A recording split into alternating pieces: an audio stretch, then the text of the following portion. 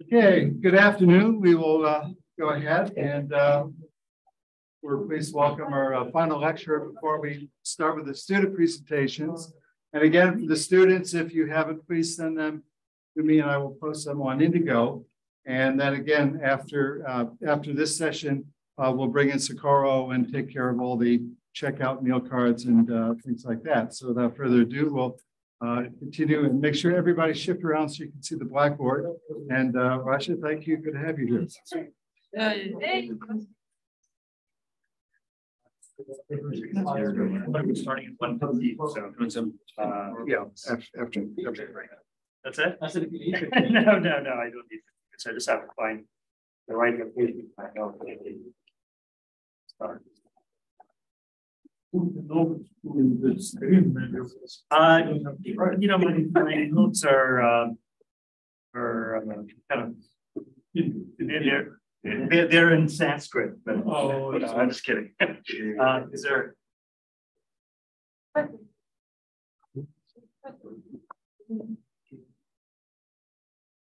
No, that's true.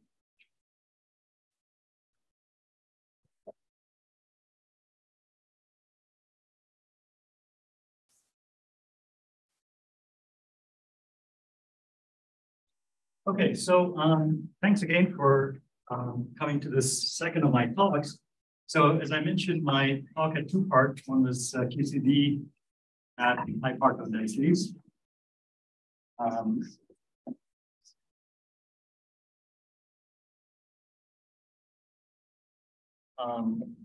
And I argued to you that this is very interesting for a number of reasons. And there's a specific application of this to heavy ion covalents, right? So specifically the problem of thermalization.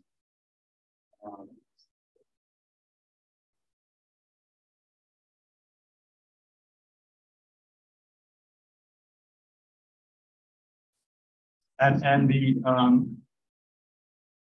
thing I want to emphasize is that all of my statements are somewhat robust in so-called regioasymptotics.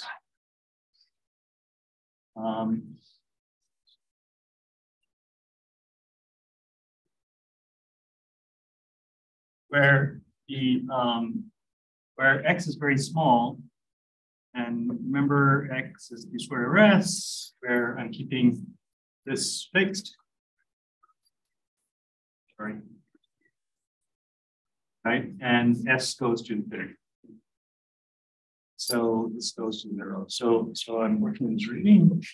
And I've argued to you that this alpha s in this regime, for reasons I will talk about, is very, very small.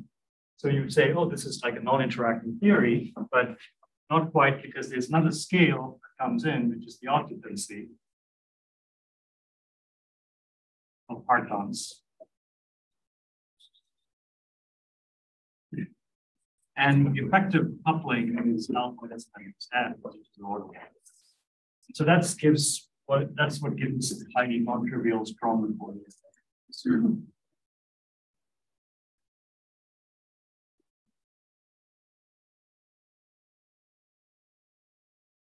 Okay, so that's kind of I don't want to argue. That's why it's really interesting, because this is very much like condensed matter physics, right? So in condensed matter physics, alpha electromagnetic is quite small, but you see that you have very interesting non-trivial many-body phenomena in various regimes, and it's because it's not the actual coupling of the theory that's relevant. They're often emergent scales, which make the effective coupling large, and that's where you get very strong, very non-trivial, strong correlated dynamics. And I'm claiming that in QCD, the similar kind of dynamics that goes on, but the physics is really like that of condensed matter physics. So many-body correlation is very important. So you heard about the twist expansion. I guess in some of the talks. So all twists in QCD become important. So this is a very kind of interesting novel regime that we would like to explore at VLC and within electron ion collider. And so that was kind of the motivation. So what I started my talk with was I talked about the Eikenol expansion.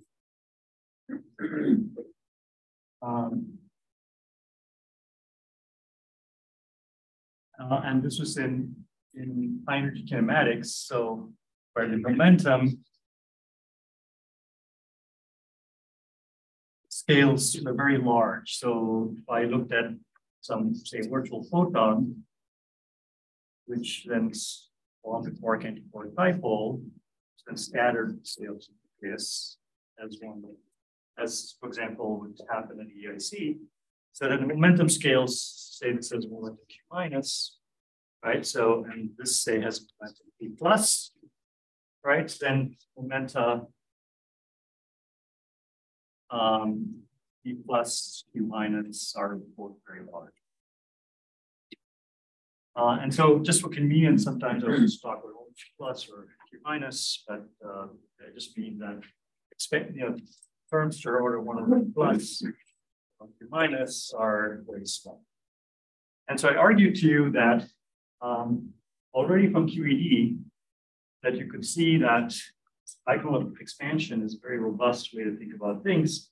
And what I talked about last time was constructing the S matrix, so which I called S, of some initial state, which might reflect the asymptotic states, say, of a virtual photon, bare virtual photon, and how it evolves under the influence of the QCD Hamiltonian to then form this very complicated state that then interacts with this nucleus, and then it goes off into some final state, right? So that would be the S matrix of this process. And what I argued that you could write this thing in this much simpler form, where you could write this as some F of some capital that in function expert I, right? And so this object was what was the icon, right? So it was some exponential of some minus I, some two-dimensional expert, the iconal function expert times some charge density. So you have color, charge density, expert. And what I pointed out was that the time kind of just dropped out. So in the original thing that I wrote down, which was this QED interaction potential, that was time ordered time x plus, but now you see that the result only depends on this purely two-dimensional dynamics. So there's a factorization of this two-dimensional dynamics of the interaction. And so in fact, I could write this thing here, this matrix element here, as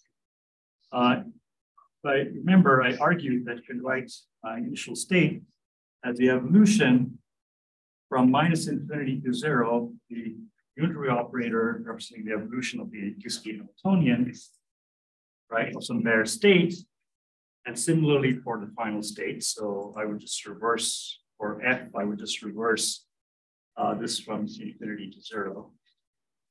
And then I could write the final result in a form where your initial state then be a sum for all intermediate part-bound states.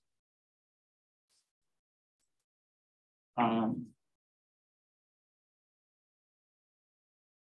similarly for the final state.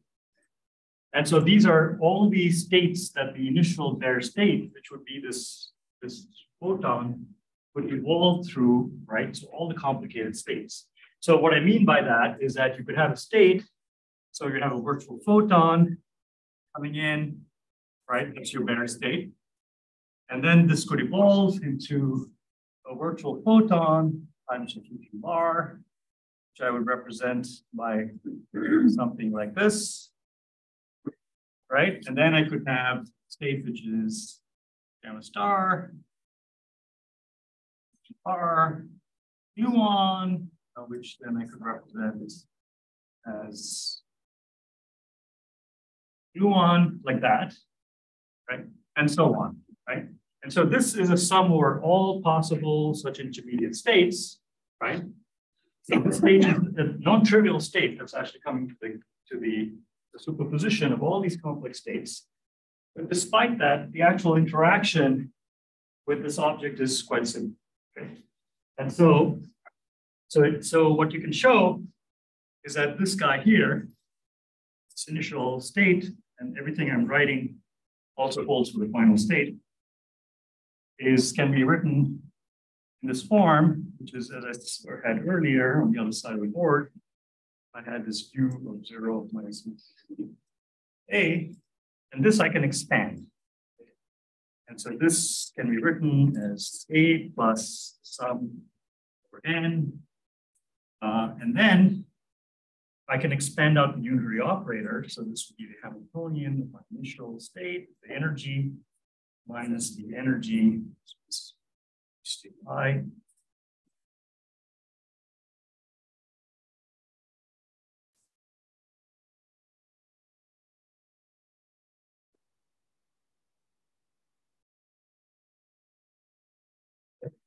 And so what I'm doing is that I'm expanding around the interaction terms in my QCD or QED Hamiltonian, which are then powers of the coupling. Okay, so this would be E squared, and so on. So it's a perturbative expansion.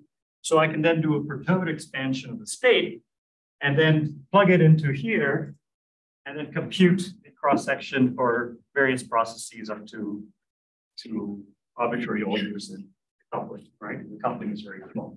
So this is nothing but Rayleigh-Schrödinger perturbation theory.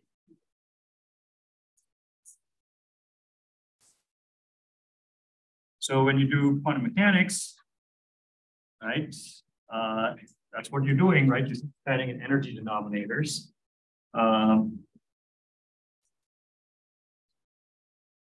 So you assume that you have some Hamiltonian, which can be written as H naught plus B, right? This is a perturbation, right? And then you do a systematic expansion of powers of this perturbation of your Hamiltonian, and this H of I is just nothing but this B that I wrote here.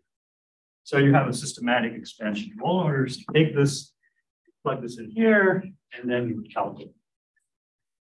So now I'm going to illustrate this for the problem interest. Okay, so this was all just a build up to illustrate the point that I wanted to get to, which is where things start to get interesting from the QCD point of view.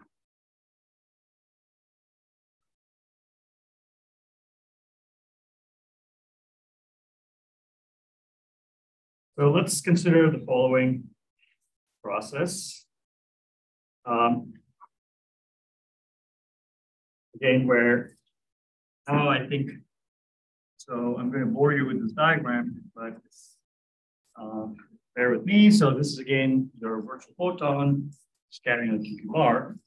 And now let me represent this nucleus, right, that I have here. So remember yesterday, in my calculations of this object here, this was some classical field that I called A minus.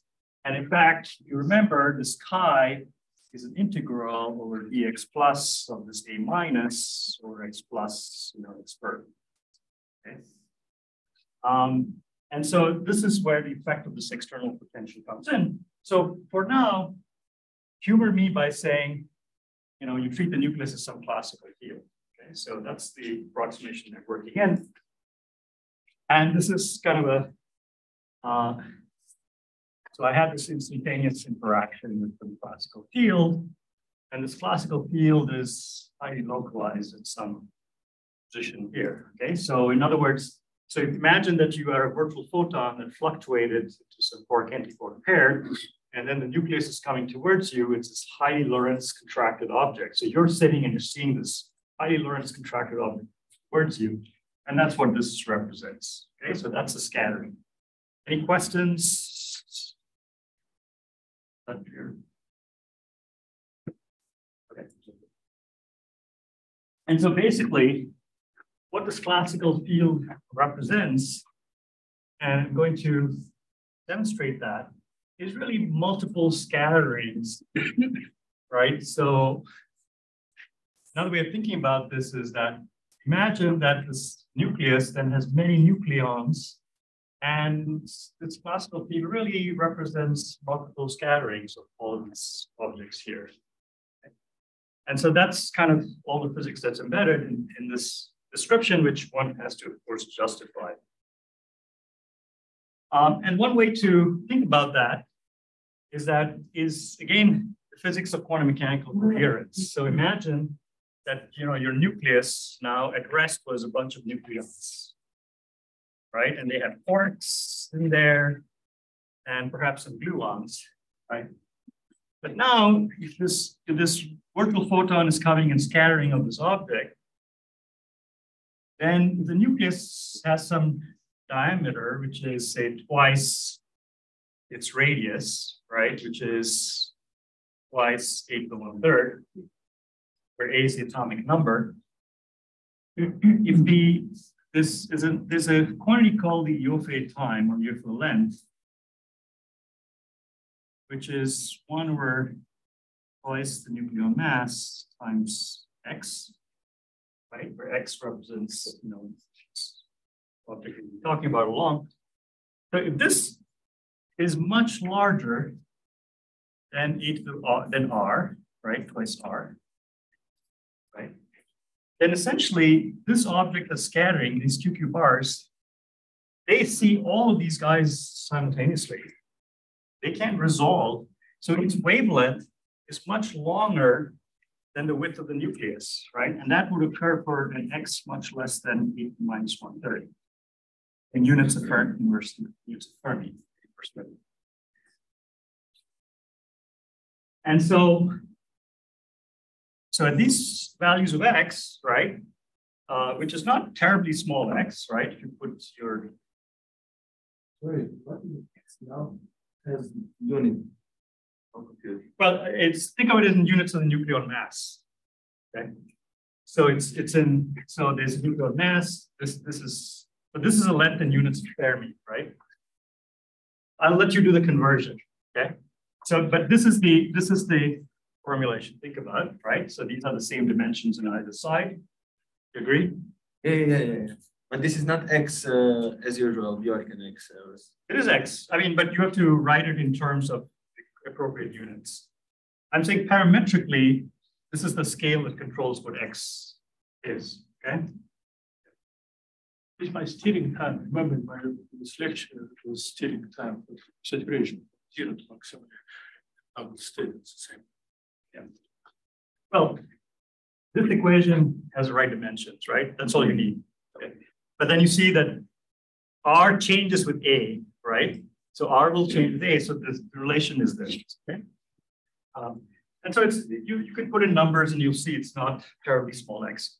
So essentially, this quark antiquark pair, so you're sitting on this quark antiquark pair, you can't tell the difference between the colored charges, the first nucleon and the last nucleon, right? They all hit you right away. It's like this, it's an instantaneous car crash, right? And so you see a lot of color charge simultaneously, right? How do you tell what's the difference between the color charge and the first nucleon, last nucleon? I should emphasize that the size of this QQ bar is much smaller than the diameter of the proton, say. And so basically it's interacting with color charge all the way through.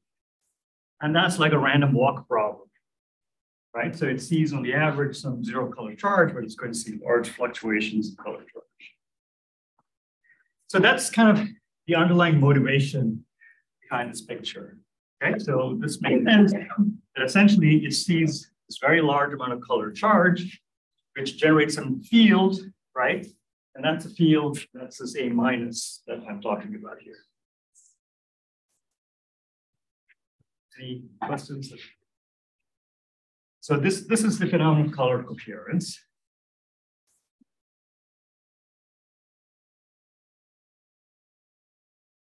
So as you go to large X, then you start, then this object will just scatter up one nucleon, have a hard scattering. But when you go to small x, it can't tell the difference between these.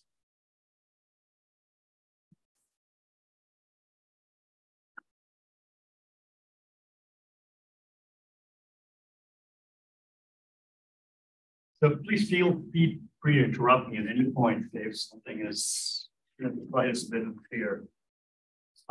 Yeah, so this is, I'm working implicitly kinematics, and I've been sloppy, yes. Sure. Even for arbitrarily high energies, I can get some Q square. Just that X is, not very small. So where this rate asymptotics comes in. So indeed, go on. I was presuming your question. That is exactly my question. So even at very high energies, I can still probe it sufficiently, sufficiently small manner so that I can not have colored. Well, so you brought up a key point, which is, again, let me draw this picture again, right? So, of course, if you have your dipole be very big, right, it's going to see a white nucleon, right? It's not going to see any color, right? Because you have confinement in the scale, right? So the whole thing is some intrinsically non-perturbative scattering, which you have to understand, that would be kind of involve more nuclear physics, right? But I'm really talking about this peculiar Ray J regime, right, where Q squared is large, so the dipole is small. So the size of the dipole is 1 over Q, right? So the dipole is small, but then X is also small, right? So Q is large, so it's much larger than lambda QCD. So it's smaller than the size of the nucleon, but then X is very small, right? So it's much less than 8 to the minus 1/3. And so that's why I have coherence. So the Ray J regime automatically induces coherence. Okay, that's another way of saying it. Was that answering?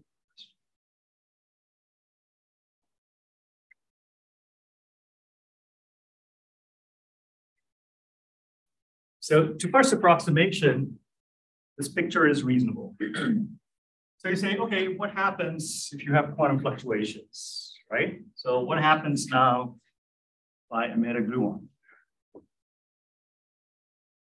How does this picture change? Now, let me be a little bit more quantitative and define the cross-section for the scattering.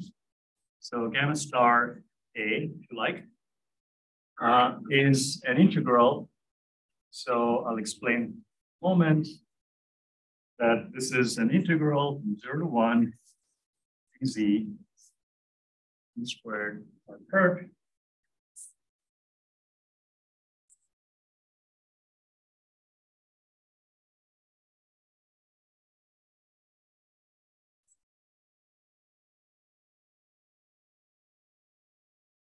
So this is a very, very nice intuitive formula. It says that the cross-section for a photon, so this is in deep elastic scattering, right? You have some virtual photon, a scattering of a nucleus, right? That's this object here, is a convolution of the wave function for this virtual photon to go into a QQ bar pair. And then times the cross-section of this QQ bar pair to interact with the nucleus. And the very fact that I could even write this was all coming from this simplification that I mentioned last time in terms of the boost operator, right? When I used boost operator, I could separate the evolution of the wave function from the actual scatter. And that's what this factorization represents. So this is QED. So in QED, I can calculate virtual photon splitting into a quark-antiquark pair, and this is QCD. And in essence, that's the beauty of deep elastic scattering, say, compared to proton-proton collisions, right? In proton-proton collision, you don't have such a finely tuned probe that you can calculate with great accuracy in QED, which is theory we understand very well. It's highly accurate. And so then this QCD part is then factorized to this very kind of nice scattering, right? And so this object here, the dipole scattering cross-section. Oh, by the way, so this Z is the momentum fraction of this the photon virtual momentum that's carried by the quark, and 1 minus Z is that carried by the antiquark, and then Z goes from 0 to 1. So it's just the longitudinal momentum quark compared to the antiquark. And the size of this QQ bar dipole, as I mentioned, this is some S-perp. Say this is at some Y perp. And say the gluon is emitted at some position C-perp. So what I mean is that the quark scattered at some position X perp in the nucleus, the anti-quark at Y perp, and the gluon position Z perp. And so this object here, which is interesting to us, so this is very well known in QED. It's some Bessel functions. It's some modified Bessel functions. So it's very well known. So the sigma dipole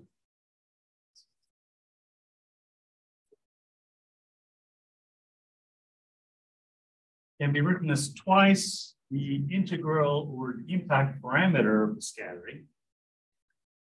And then I'm going to introduce some mumbo jumbo, which I will justify later.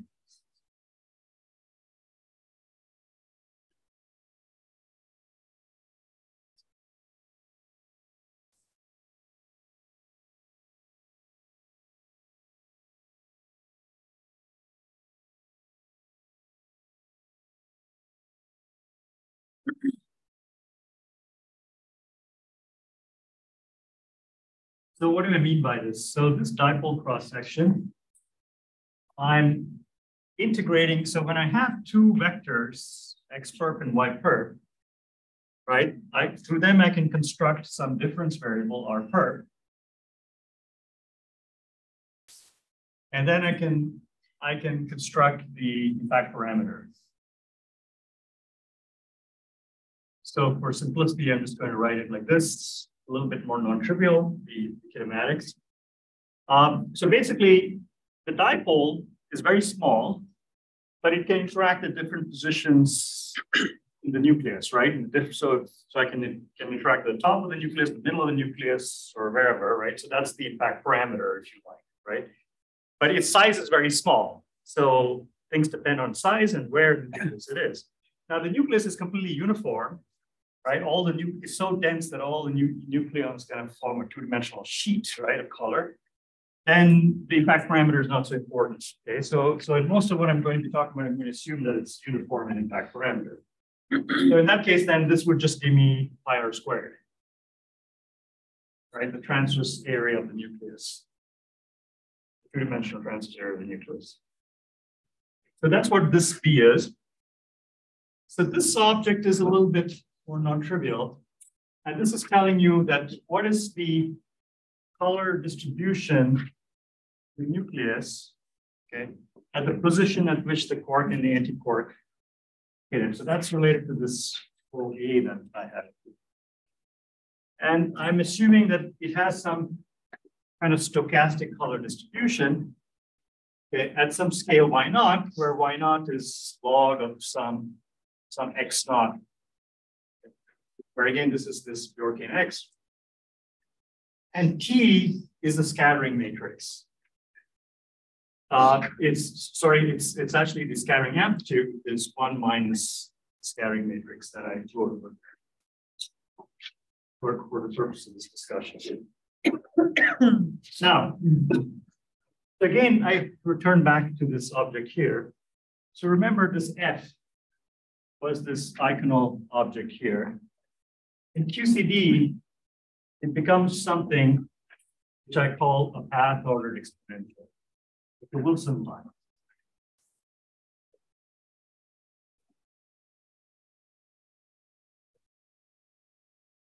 And so this is this path-ordered exponential.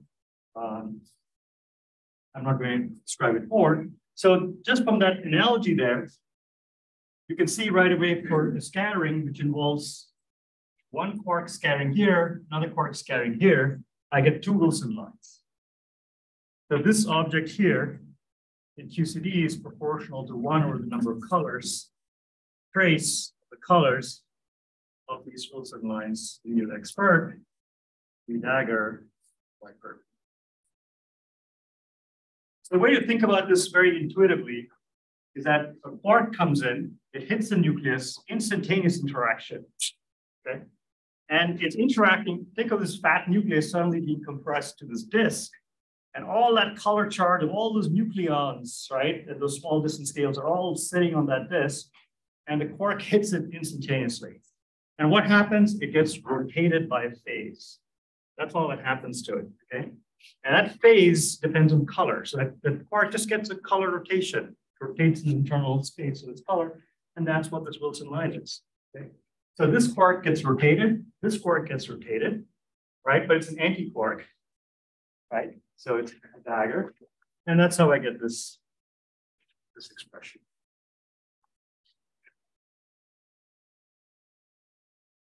And this is all in the Eichel limit. So yesterday I went through this classification, right? And in QCD, the same argument goes through exactly the same way.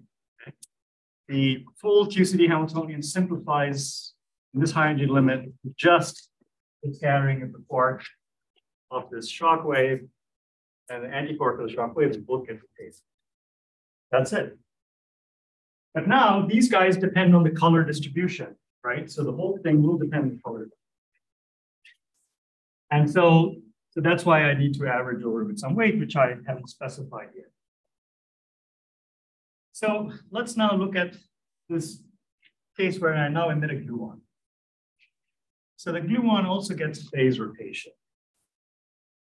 But before I do that, let's talk about how I do the one loop corrections.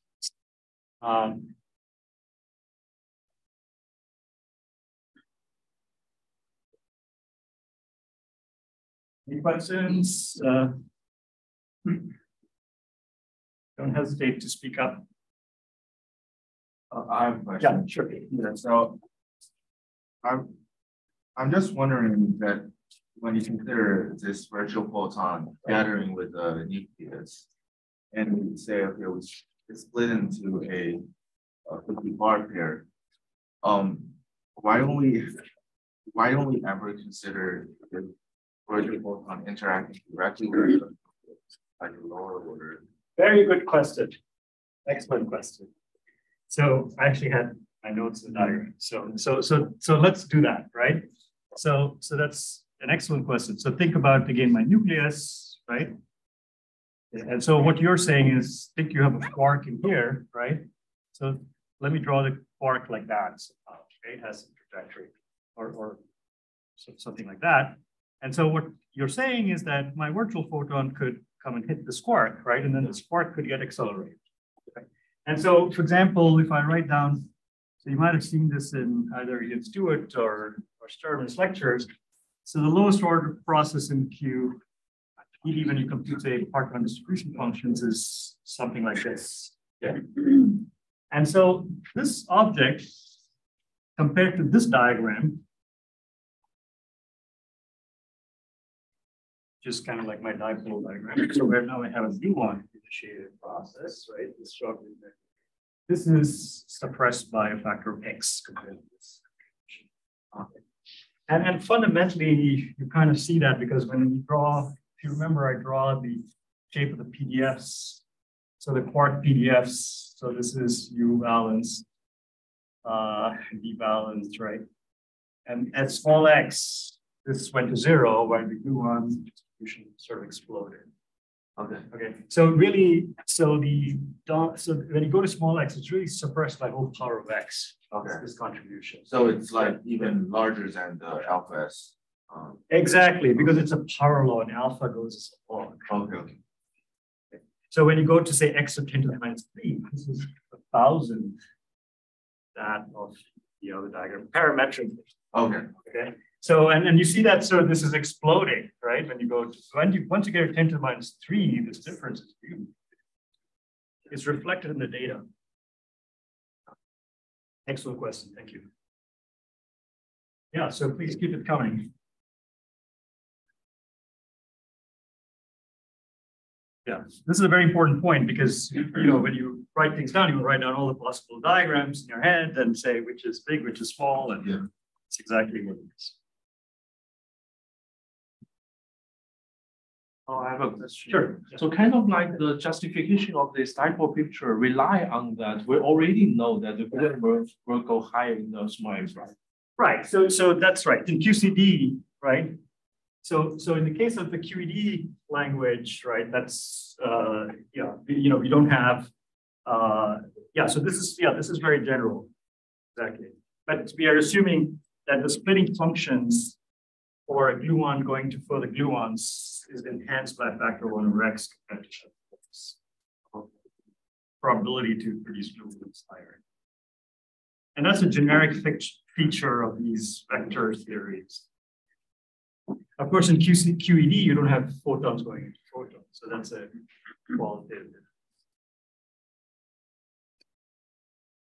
difference. So for example, I don't know if Anna talked about this in her lectures, but let me expound on that a little bit further. So if you think about now this dipole, and so this was the lowest order diagram. So think of the shock wave as just this one scattering here, right? In general, it can include multiple scatterings, but let's just assume it's just one scattering. So this is the photon gluon fusion. Now, in principle, when you go to next order, you could emit a gluon, right? Like what I'm talking about here, right? So this gluon could be emitted here, or it could be emitted from here. But you could ask, well, why not, instead of this emission, you could also have something like that, right? And that would be highly suppressed. Okay, so that only comes in at higher orders. So it's really the whole cascade, if you like, is driven by gluon emissions.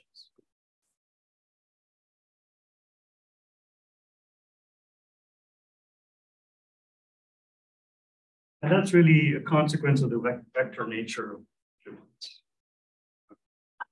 I'll come back to that in somewhat more detail later, if I have the time to make that even clearer.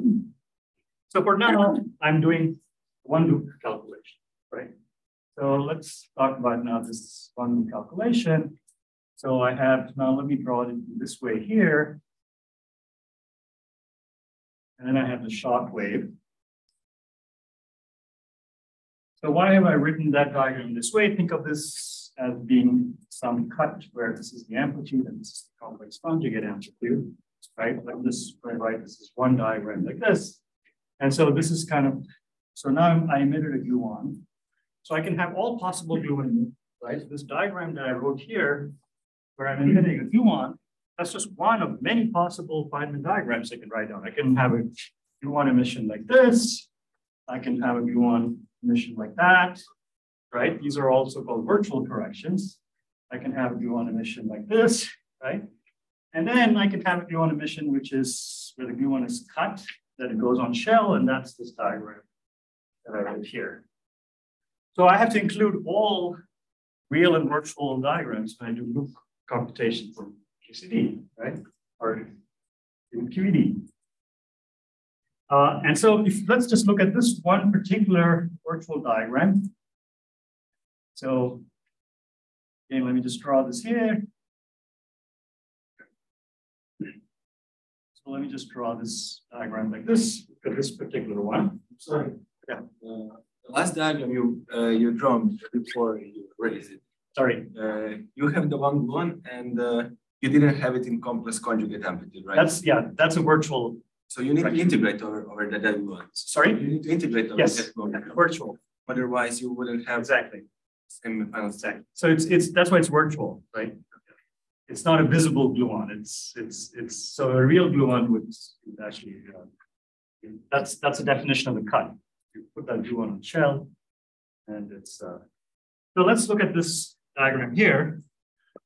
So so this color factor. So I have this wave functions, as I said, again just the leading order results in terms of like perp. But now if I look at just the color factors, then what I get from this diagram is I get a trace over the color factor TA, because it's on the same line. I have some D of X perp, the dagger of Y perp. So that's the place where the shock wave hits this guy here. And then with this additional factor of alpha S. So specifically, you get some 2 alpha S. And then you get some integral over the momentum of this virtual gluon, as someone asked. So you get some integral And so instead of working fully in momentum space, I can work in momentum space for this guy and coordinate space for the transverse degrees of freedom. I can always do that.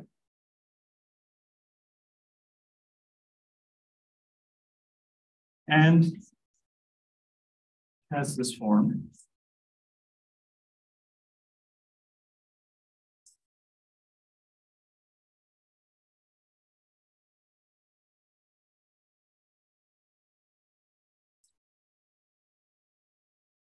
So where does this come from?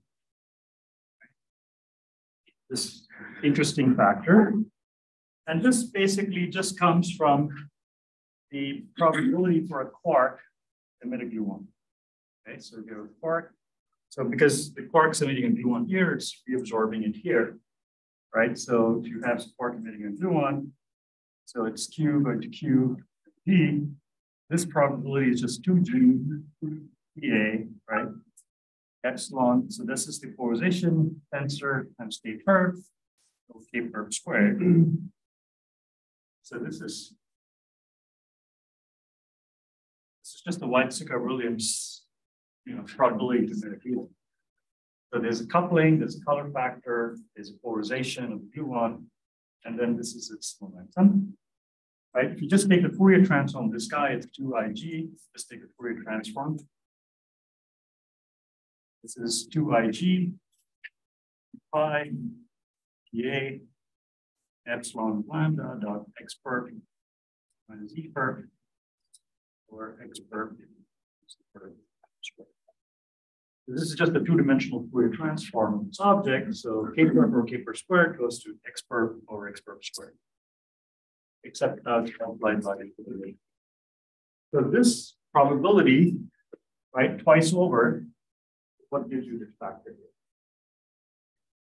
here? So I've done do this one loop diagram. Now you have to do them for all different positions, everything, right? You add them all up. You add them all up, you get something nice. So that's a good exercise. So just go through all the different diagrams that you could possibly think of in your head, right, without missing any, right? And all you have to keep track is where the PAs sit, whether it should before the shock wave or after the shock wave. There is a complication, which is if the gluon goes through the shock wave, so if you had something like this, then this color rotation is not in the fundamental representation of the group, it's in the adjoint representation. So this is a U, which is then some path ordered exponential, which involves the adjoint color matrix, okay? Not the, but there's a nice trick you can use where you can write these U's in terms of these using feared side distance. So Gibbs allows you to write these adjoint guys in terms of the fundamental guys. And so you can, with that one caveat, you can write all the diagrams all together. And remember, the essence is just this very, very simple Fourier transform of this object here. Okay. Perp minus y perp times y perp minus z. Shouldn't this be symmetric in x perp and y perp? No, because the diagram that I drew was just on one of those guys. There's other diagrams which will depend on y perp, z perp. And in fact, my final result will demonstrate that. So, and that's the part that you have to do a little homework on. Okay? So the final answer is that so now I'm just going to write down the S matrix, not the T matrix, the S matrix. Right, so this is 1 minus S is P. So my final answer is minus alpha S NC squared Y, which is log of 1 over X, divided by 2 pi squared times just the wave function for the leading order guy times E squared C perp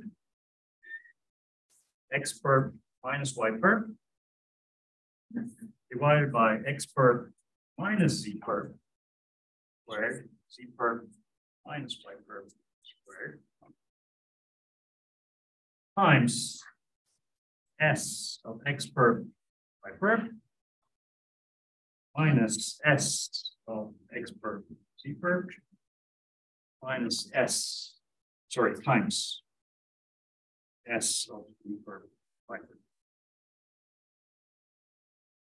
So now you see that when you include all the diagrams, so I cheated, I was just looking at this diagram, right? And that's on the same, but in principle, you could look at this, you could look at all possible combinations. Right? So you would get, now this is nothing but the famous BFKL kernel that you may have heard of.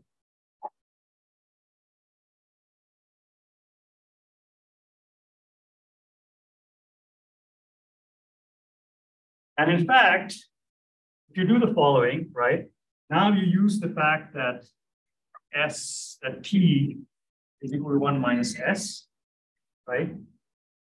The T matrix, the scattering amplitude, right, whose modulus squared is the cross section. So if you assume that S is large, right? So T is much less than 1. So if I write S equal to 1 minus T, I can expand leading order T, then this expression, right, can be written, see, because this is now the product of two S's, right? But if I just linearize to linear order in T, then the expression that I get is much simpler. Basically, it's just T minus T of X Y plus T of XZ plus T Y.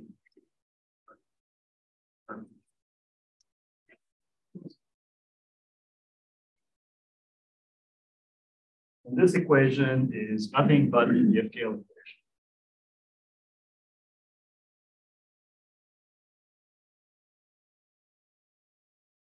Well, you have to do something further. Well, this is the integral version of the BFKL equation. If you take the derivative of this with respect to dy, okay, then the final expression in terms of t's is basically, I now write this in terms of t, and this has a form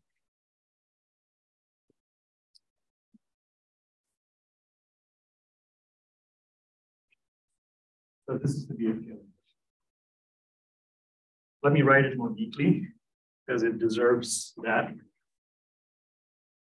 I think the BFKL equation deserves to be written neatly.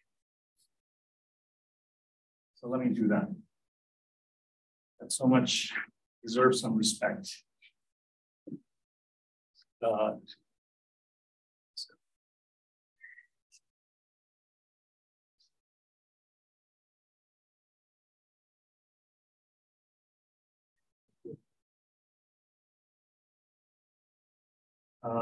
And so this is, and I'm going to explain these averages.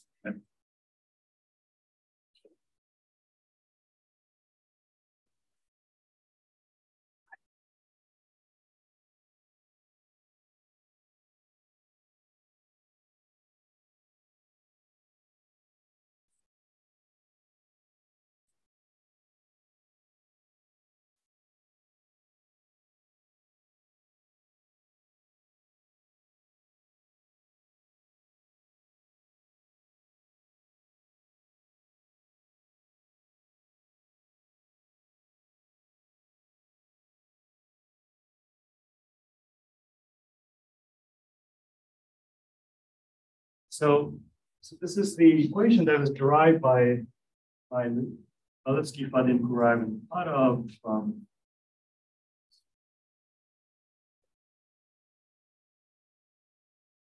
in Petersburg.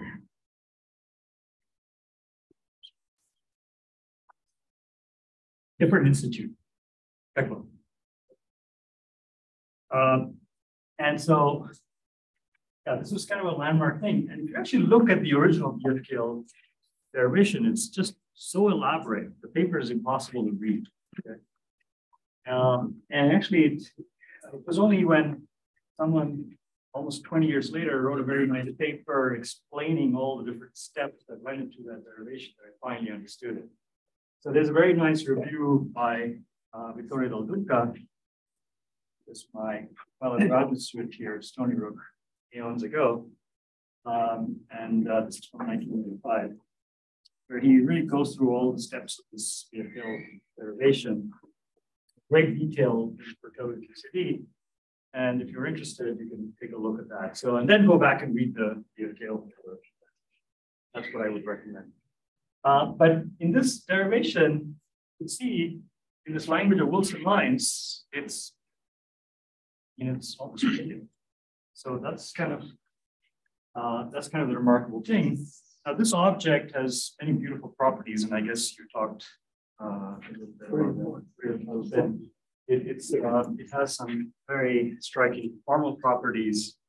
It's holomorphically separable. It can be related in some generalization to a vacuum solvable model, which satisfies infinite conservation laws. Really beautiful physics that was worked out by Professor Karpin's colleagues, Badev and Kochemsky, and then depending by Mikado. Karpin's worked more on that. Now, what does this equation do, right? So why should we give a damn about this equation? What this equation does is something neat. Is that it essentially effectively allows you to do Feynman diagrams to all orders in perturbative QCD in some very specific kinematics. Okay? So suppose you are, a monster calculator, right? And you say, okay, I want to calculate, say 2 gluons scattering into n gluons. Okay. So I have 2 gluons coming in, I have n of them coming out. I want to compute it to arbitrary orders in perturbation theory. Okay, I want to include all loops. I can include all corrections like this. Okay, to all orders. So how would I set about organizing this? Well, the first observation I would make is that if I just first focus on just gluons alone, I forget about quarks for the time being. I'm just looking at only gluon diagrams. Then the first thing I notice is that each rung of any ladder, what I find is I will always find factors of alpha s, and then just like I did in my one-loop computation, I'll find terms which are of this sort. Right? If you remember, that's what I had when I was doing this. I erased that here. But I had this kind of diagram, except this I did in coordinate space, but it was the same thing. I could have done it in momentum space. And so what I would find then is at each rung, I would find logs in q squared. Let's say this was going up to q squared, and this was controlled by, say, x. So always assume that there's some lambda QCD scale. And then I would get some logs of, some reference x naught or x. Right? And so when I do all my, if I keep doing all these higher order, I get arbitrary powers of these guys, okay, to any given order. So it's horrendously complicated, right? But there's a few nice things that you will immediately start to notice as you do this, as you're working hard with a bottle of vodka in your hand, or maybe I should say that, but okay, that's what people did historically. But you find that, okay, first of all, one way to organize it is that, what's that? Exactly. Okay, no comment, no comment. Okay. So it may be unrelated to. Okay, so the bottom line, the first thing I should bring to your attention is that so you can ask yourself in QCD, or how can you even produce n gluons, because each gluon should be suppressed by powers of alpha, right? But what happens is that the powers of alpha are compensated by the logs in x or the logs in q squared. If these logs are large, then this being small is compensated by this being large. So that means that that's why you can have a lot of Bremsstrahlung. Okay. So Bremsstrahlung in QCD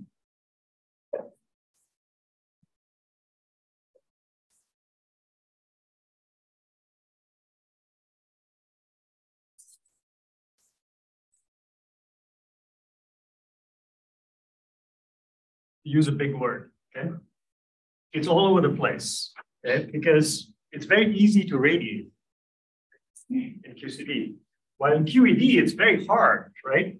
Because in QED, there's alpha ultramagnetic sitting out here, which is a really small number, right? While in QCD, alpha S is not so small, so the logs always compensate. So as you go to say 1 loop, 2 loop, 3 loops, you're getting terms which are always of the same order as the 0th loop computation. So that's why you have to learn what is called resummation, right? So this is and leads to the physics of resummation.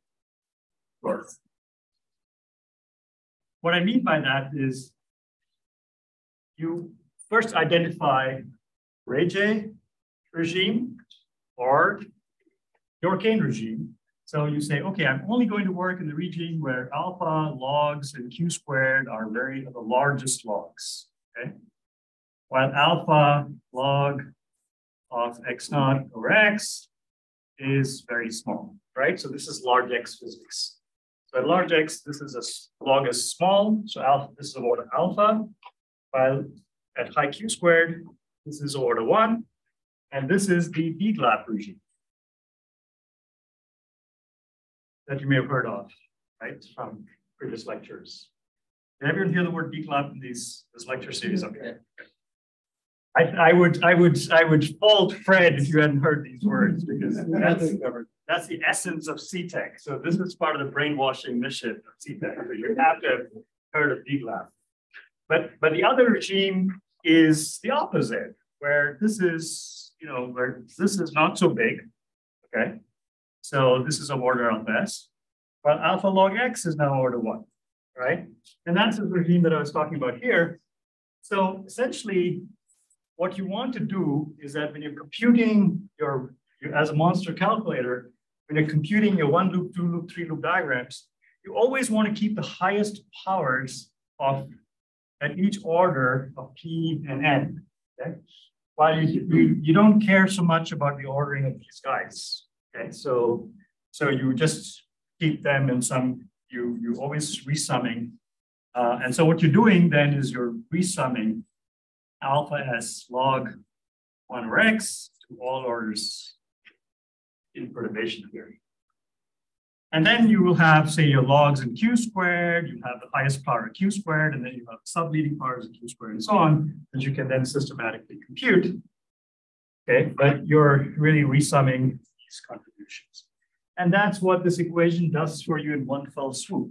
Okay, essentially, instead of being a monster calculator with your favorite beverage of choice, right? If you're busy, you're just doing this one loop computation in your sleep. Okay, so that's what it does for you. It really allows you to resum this very powerful. So basically, you're doing the 2 to n computation just by doing a one loop computation. Okay, so and that's the power of the renormalization group. Okay, the renormalization group says there's a self-similar behavior hidden within these 2 to n diagrams, where all I need to do is just to compute a one loop diagram, and the structure of the one loop diagram allows me to construct the leading contributions to all loop diagrams. Okay, so that's the real beauty of this. And then I can go even further. Okay, so wait. Oops, I hope I didn't lose all this.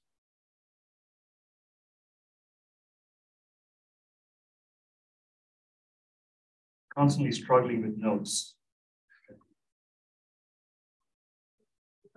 What's that? Sorry, I didn't hear. So what's your question? Sure? Yeah, my question was related can we somehow the main message from all of this, the main message we'd like to take us with us from. Right. Yeah, I'm going to come to that in 1 second. So what I'm saying is the first message is that you can compute 2 to n scattering. So I can compute the scattering of n muons, okay, in some kinematic version just from this equation. And that's very relevant for heavy ion collisions, as I argued, because you produce lots of particles in heavy ion collisions. So this equation, in some sense, is the building block for how you can even generate such large numbers of particles in heavy ion collisions, right? Because think about in a heavy ion, so it's a very good question and very apropos at this juncture, because you can say, well, if I have the scattering, think of these as 2 ions, 2 gluons from the 2 ions, right? How do I produce a large number of particles, right? And then this tells us this is the leading dynamics I can calculate. So it's very relevant from that perspective.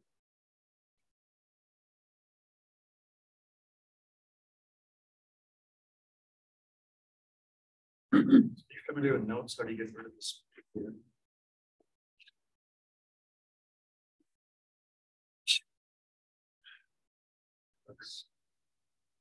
Okay, I'll somehow manage. This thing over here. Sorry.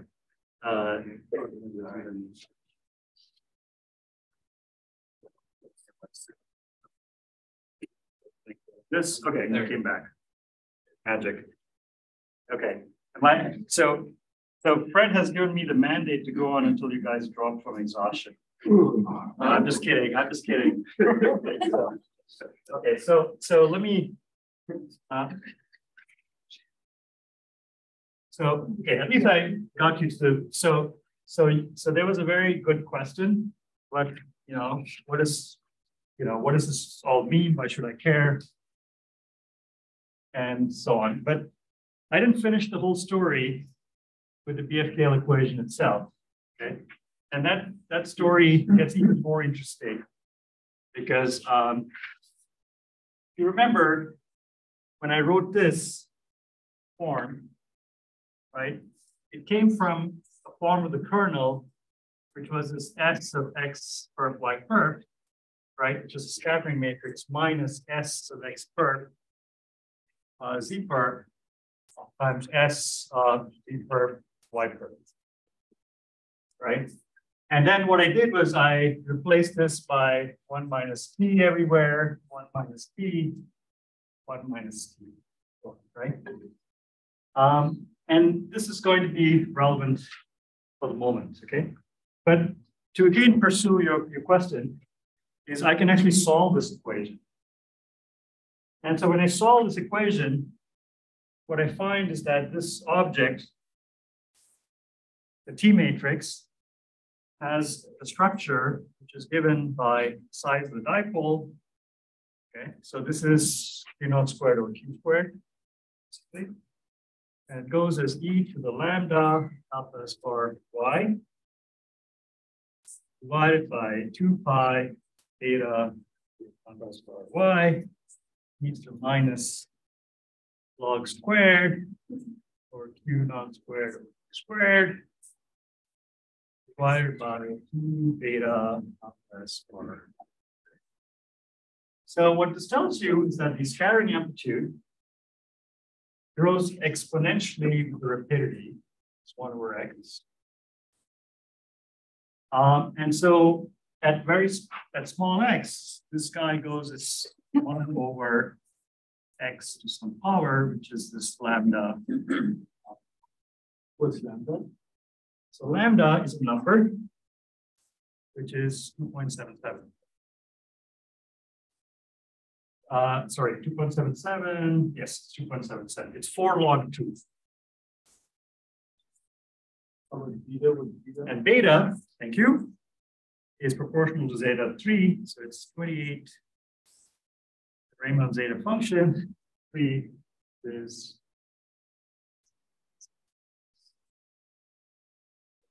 This, by the way, yeah, and then this is multiplying alpha s bar, right, which is alpha s and c over pi.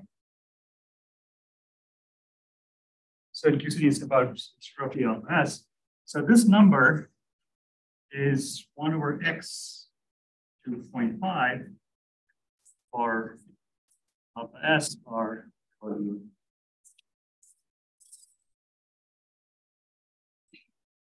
So what this tells you is that the cross-section, right, for the dipole, so remember the dipole cross-section is proportional to this expectation value. This is the expectation value here.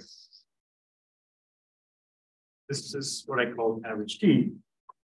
The dipole cross-section grows as some power law in X, okay? And that explains also this very rapid growth of PDFs.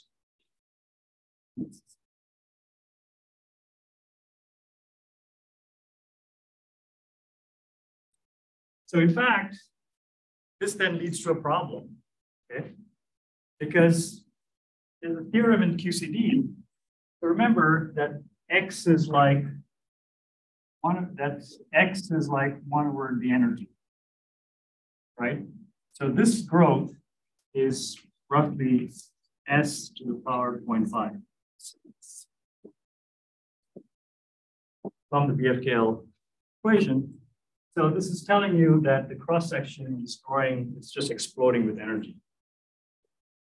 And so that violates the theorem in quantum field theory, specifically in QCD.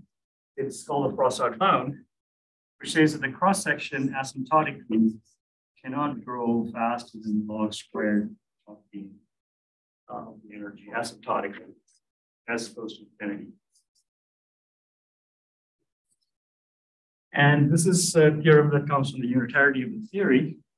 And so this growth will violate this unitarity of the theory, so it leads to sort of a fundamental problem. And so the way you understand this problem can be understood again intuitively in very pictorial terms. Is that I hope I can erase this.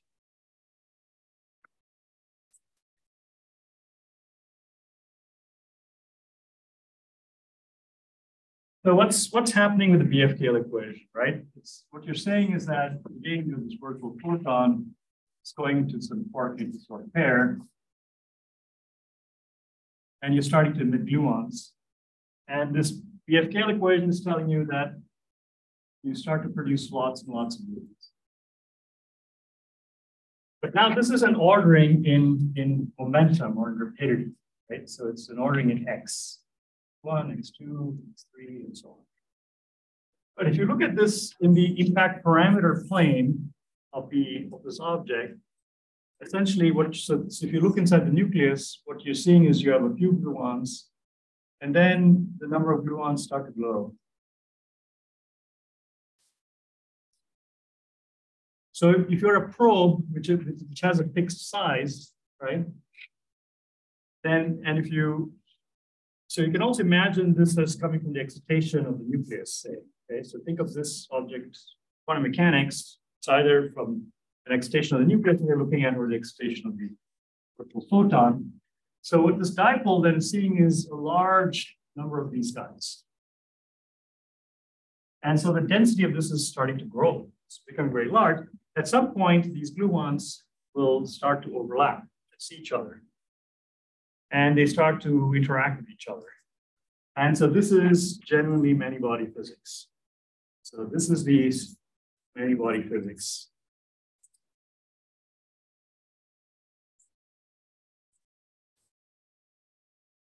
So in other words, if you ask, what's the phase space density of the gluons that's being probed by this dipole, right, which is being described by this evolution equation, BFKL, the phase space density is greater than 1. Okay, so there's more than 1 gluon per unit momentum per unit station. So it's getting very, very dense. Now, the equation that I wrote for you here actually contains the answer to one possible answer to how this is being regulated. And the answer is very simple, is that if you expand this equation out right? So remember, I wrote this equation, this evolution equation is 1 minus t, and then I assumed that t was small. But if I don't assume that t is small, right, then this equation in terms of t becomes something which is minus t x perp y perp plus t x perp z perp plus t of z perp y perp. And then there's a term which is quadratic. Okay, so it's t of x perp z perp times t of z perp. So this becomes nonlinear. Okay, so the left-hand side, which is linear in t, starts to depend on a term which is nonlinear. And it turns out that this term can compensate for the growth that's caused by this thing here. So what I'm saying is that, so the left-hand side of this equation is dp by dy. Okay, and if I just had these first three terms, it was leading to this exponential growth of t, right?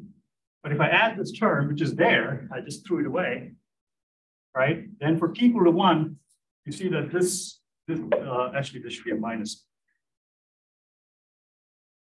For t equal to 1, this expression goes to 0. So basically, there's a fixed point for this evolution where the thing just kind of turns over by itself. So in other words, if I draw, so you can draw this behavior of this P matrix the following way as a function of the size of the dipole. And what you find describes is that, so let's say T equal to 1 is here. And then this is a function of our perp. It has this behavior that kind of goes up like this at some given y. And then it starts increasing very fast, okay, with increasing y, right? The increase here is very fast when t is small, but it flattens out, okay? And it kind of flattens out like this. So, and there's a characteristic scale that defines this flattening out, where the theory restores unitarity, okay, by itself. And that scale is called saturation. So there's a characteristic value R perp. So this is a function of size of the dipole. So there's a characteristic size of the dipole for which the dipole then kind of becomes of order, where this thing becomes of order 1. So there's a characteristic scale which denotes that, and that's called the saturation scale.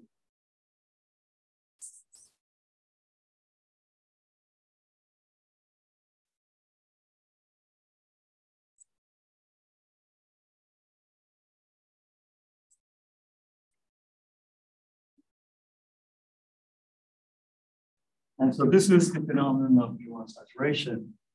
And this occurs typically when the phase-space density that I was mentioning, this very large phase-space density, usually is on the order of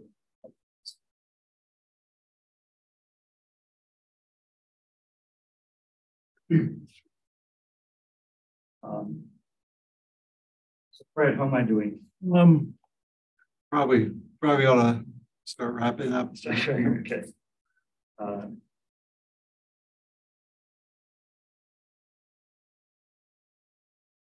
Any questions at this point? Please. Explain this before, then Right. I'll just drop it. No. That's But the- happy to speed again. So what I don't understand is what the size of the dipole has to do with this gluon cascade that's coming off one 4q bar line and Very really excited nucleus. Excellent. Yeah, I kind of brushed over that point a little bit. So the same exercise that I did starting from the dipole and emitting one gluon, and then showing that you get this RG description, I could have done also starting from the nucleus. And the framework in which that is done is called the color glass condensate, where you can actually show this. It's a mathematical framework where you can think in terms of the evolution of the wave function of the nucleus, and you get a universal description from both sides. So then if I just think about the dipole now scattering of the evolved nucleus. So I started with some classical field in the nucleus, and then I let that change, right? I added quantum corrections to that classical field, and that classical field evolved. Then it's the size of the dipole that's scattering of this classical field. That's some very localized. That's an excellent question.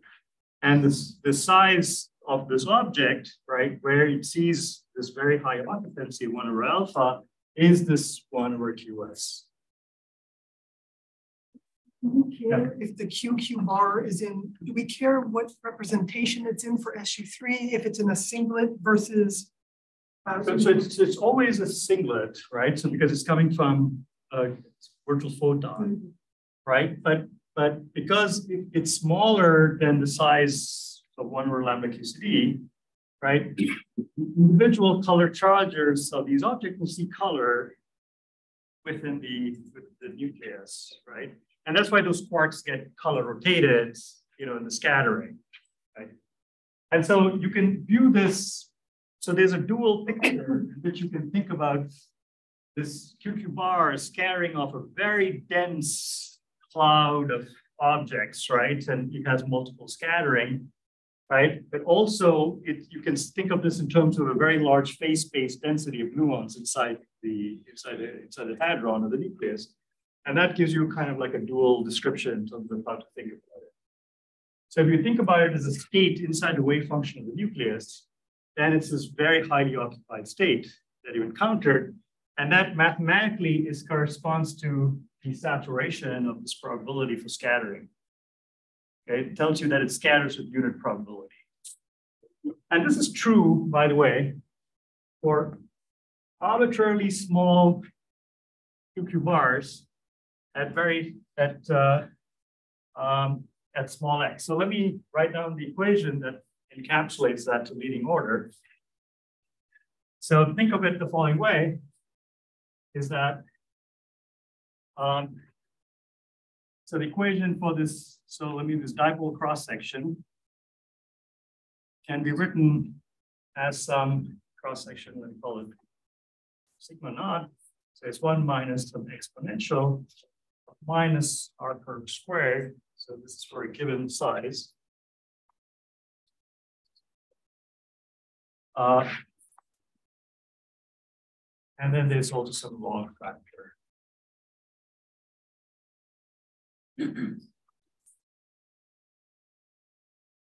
So what this tells you is that, so if r perp, think of r perp as 1 over QS squared. Okay, so QS squared is very large. And let's say QS is a function of x, pure x, or energy, right?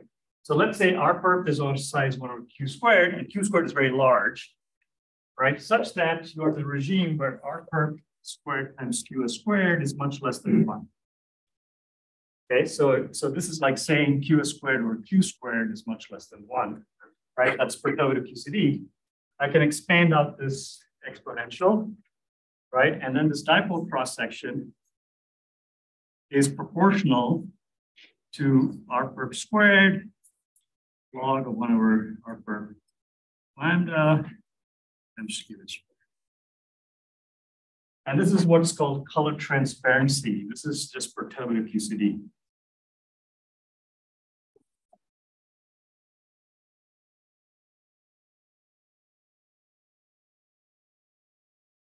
And what color transparency tells you is that the cross-section for the dipole to scatter of the nucleus decreases with smaller size of the dipole, right? So q squared goes to infinity and r goes to 0, right? The cross-section vanishes. So essentially that's perturbative QCD, it just goes through, right? It doesn't interact because it's so small. It becomes essentially colorless, right? The dipole becomes colorless.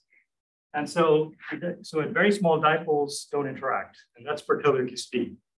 But there's this opposite limit when this is larger than 1 or order 1, right? And so in that limit, so if I look at this formula in that limit, then for r perp squared QS squared greater than or equal to 1, then this exponential is very large. It's sort of, this argument is very large. So this whole thing goes to zero, right? Exponentially. So essentially the cross-section sigma dipole goes to a constant.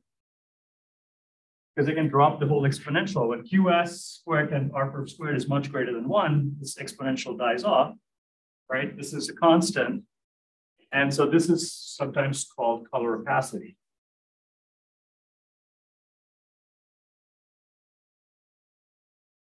Also known as the Black-Disk limit, because if I integrate over a fact parameter, this is just pi r squared, right? It's proportional to cross section.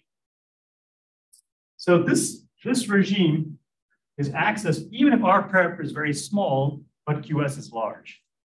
So, and at very small x, QS grows with x. So QS, so the scale, right, or QS is proportional to this 1 over x to the lambda coming from BFKL.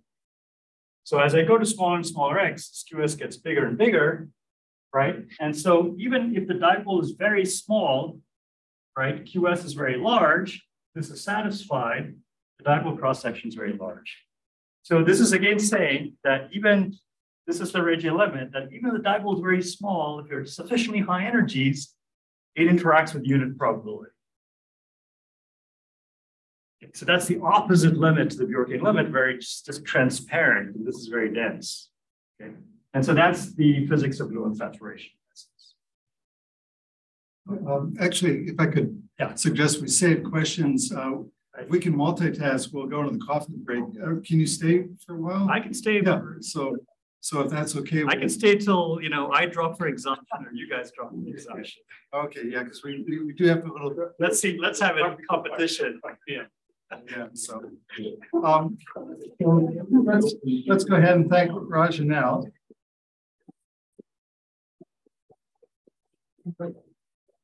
We'll take the full coffee. I'll give you a chance to ask the questions, but we do have to do some bureaucratic stuff. So, Sakura, if you want to give them kind of the overview. Sure. Well, the bureaucratic stuff is that you do get a certificate for attending, but in exchange for the certificate, I need your meal cards back. So if I